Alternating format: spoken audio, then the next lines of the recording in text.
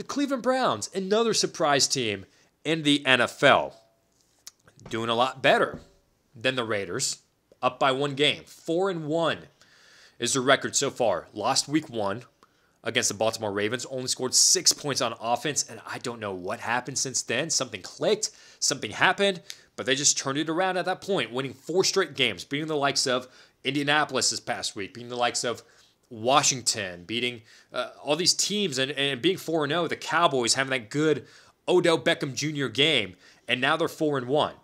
Baker Mayfield is efficient, not having the best statistical season that still belongs to his rookie season, but he is efficient, and he is getting it done. 9 passing touchdowns to 4 interceptions in 5 games, on pace for 3,100 yards passing. Not that good, but there's no need to pass it. There really isn't when you can get it done with your run game. That run game is solid. Okay, we know that Nick Chubb just got hurt in that game against the Dallas Cowboys, but even without Nick Chubb, that run game is still good. D'Ernest Johnson stepped it up to be that RB2. Had that one big game against the Dallas Cowboys, and then last week against the Indianapolis Colts had that big 32-yard run, I believe it was, for the Browns. Then we all know about Kareem Hunt. We all know how good this guy is. We all know that he should have been an NFL starter for another team if he was given the opportunity. He's capable of being a 3-down back. He proved it in Kansas City, and now he's proving it with the Cleveland Browns. He has a prove-it contract. He signed a prove-it contract with his hometown team, the Cleveland Browns, in 2019. And again, the best decision that the Browns could have made was to sign him again to a not a lot of money, but a prove-it contract for Kareem Hunt yet again. So the value that you're getting out of Hunt for the amount of money that you paid is well worth it. Chubb is going to be back in about 4 weeks or so, and I am excited to see how that run game is going to operate, even more so with Chubb and Hunt in the lineup. Okay, we saw how great they were against the Cincinnati Bengals in that one primetime game this year, and that run game is just going to be the bread and butter, the lifeline of that Cleveland Browns offense. Their defense still needs a little bit of work. They have playmakers, though, which is good. Myles Garrett, 6 sacks in the NFL so far through 5 games. This game against the Pittsburgh Steelers is going to be his biggest test because that offensive line is pretty good. But maybe he'll get some sacks, and maybe he'll get a helmet toss or a helmet throw mixed in there as well. So we know how good Myles Garrett can be on the defensive line. Denzel Ward, even though that secondary gets a lot of crap, gets a lot of hate because they have given up a lot of points and quarterbacks seem to have a lot of success against that secondary, Denzel Ward has been a bright spot for that Cleveland Browns secondary. He's given up some big plays here and there, but when the game has been on the line, he shows up and he does his job.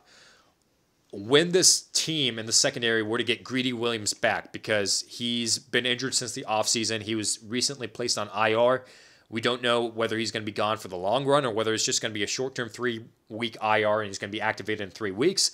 It's an injury. It's a nerve in his shoulder, so he's not going to have to require any sort of surgery for that. But when Greedy Williams gets back, when Denzel Ward is in the mix as well, so they're lining up opposite of each other, I'm excited for that Cleveland Browns secondary and seeing how improved that defense can be, because we already know how efficient that offense is.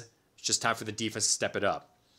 The head coach, Kevin Stefanski, he was criticized for that hire. I don't know why. I mean, I guess because there was really no substance to him. He wasn't like a big splash hire. He was just more so a guy, hey, I interviewed for the job, and Cleveland Browns ended up liking him, so they ended up hiring him. But he has done a good job. Okay, we were kind of critical in that first game against the Baltimore Ravens, but ever since, going 4-0, turning it around, he's done his job. He's listened to his players. He's done what Adam Gase cannot do, and that's listen to his players when they have a concern. Odell Beckham talked about, hey, get me involved early. If you get me involved early, everything is going to be fine. I promise you that. What do?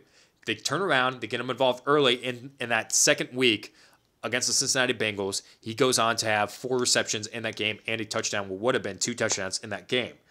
So he's listening to his players, and he's becoming more and more of a player's coach, and that's what the Browns really like to have as a player's coach in that locker room. So good hire, good coach, good team. Do they win the division? Absolutely not. I'm just going to say how it is. I don't think they're going to win the division. That Baltimore Ravens team, yeah, Lamar Jackson and that offense has not been looking as good as last season, but they're still pretty freaking good. The Pittsburgh Steelers have been looking great as well, and both of them, the Steelers and the Ravens, one of them is going to win the division. The Browns, there's just no room for them. But can they wait? Can they make a wild card spot? Yeah, absolutely. This is the first time that they've been in contention to make a wild card spot. The closest I feel like that they've been in contention to make a spot since 2007. If you remember the years with Derek Anderson and how he just had this phenomenal season for the Cleveland Browns when Brady Quinn got drafted. Anderson took the hold on the starting job, made a Pro Bowl appearance that year, and he led the Cleveland Browns to a 10-6 record. Now, they didn't make the playoffs because it was a Sunday night game where the Colts had to beat the Tennessee Titans, and if the Colts beat the Titans, then the Browns would have made the playoffs. The Titans and the Colts, I believe the Colts were down just by one score, and they needed the ball back, and they had all 3 timeouts, and it was the 2-minute warning, but the Titans continued to run the ball, and instead of the Colts and Tony Dungy using his timeouts to get the ball back, because they were already 13-3 at that point, they already had the number 1 seed, so they didn't need to play for anything. Instead of using his timeouts to get the ball back and potentially help the Colts pick up a victory in that game against the Titans, they just let it go and let the clock run out, didn't use their timeouts. And a lot of Cleveland Browns fans were mad at that, were mad at Tony Dungy and the Colts because you just cost us a playoff spot. You could have helped us get into the playoffs, but instead the Titans did when they got that victory. But instead, this is the closest that they've been to a playoff spot since that 2007 season. So the Browns, I'm liking what they're doing with that Cleveland team.